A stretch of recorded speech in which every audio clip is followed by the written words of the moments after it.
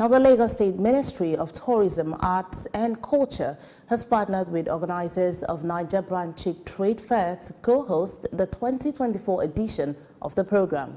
Special advisor on tourism, arts and culture to Governor Babajide Sanwo-Olu, Idris Aregbe, said this at a news conference held at the Bagodu Kaltho Press Center, Alausa Ikeja. According to him, the fair will provide an unparalleled platform for vendors and entrepreneurs to showcase their offerings, connect with a wider audience, and contribute to the vibrant economic landscape of Lagos. The 6th edition of the NBC Trade Fair is scheduled to start from June 14 to 16. Like I said, we're not here to compete, but to complement and also support. And if you ask me what is our target is to put Lagos on the global map. It's a 3-day journey, and we're looking at nothing less than our target of about 5 billion transactions in 3 days.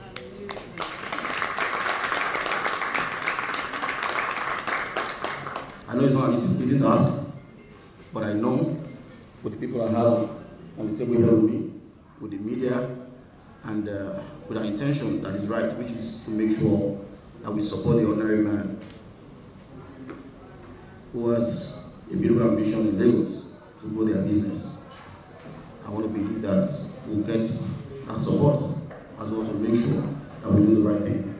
These 3 days that are going to happen from the 14th to the 16th of June at Whitestone will be unprecedented. It will be a lot of sales for the business owners, and I'm super excited about it.